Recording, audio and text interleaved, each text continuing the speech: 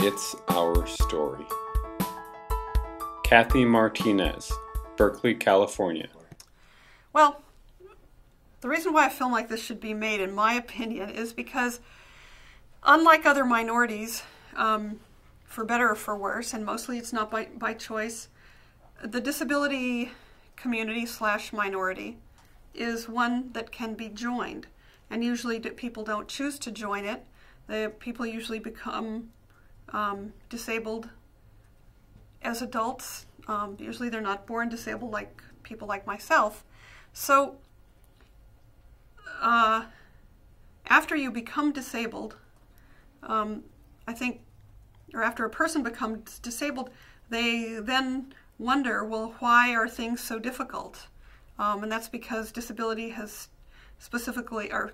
traditionally been either ignored or treated as a medical issue, not really treated as a social issue. And because our society has changed, and at least we have in this country, for many years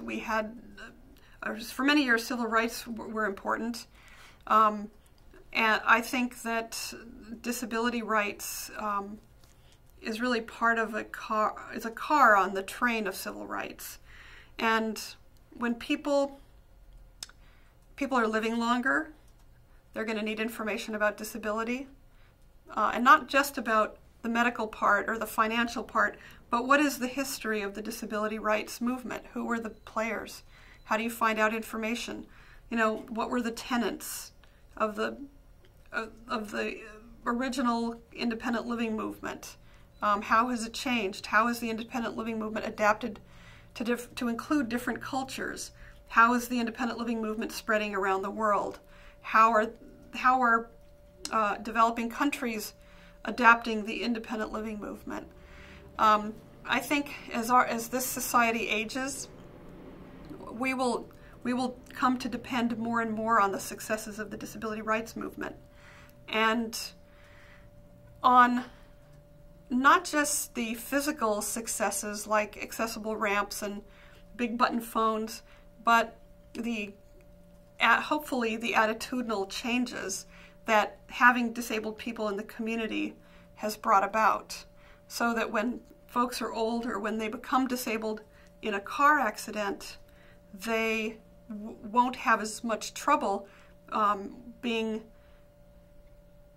they won't have as much trouble getting in and out of buildings, having access to information, or I guess more importantly, have as much trouble being accepted back into society as the person they are, as opposed to a person with a quote disability. So I guess the importance of this film is to bring to light the history of a movement that has really had major impact on our society, and most people don't know how that movement was originated, who was involved, and how these buildings just didn't grow ramps. These ramps and these curb ramps and these audible street signals are there because a lot of people fought very hard to get those changes.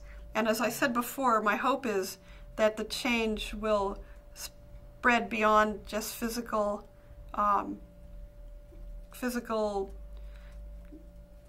things like ramps and audible street signals, and go more toward attitudinal and go more in attitudinal and behavioral directions, so that when a person wants to get a job, it's not a shock to an employer.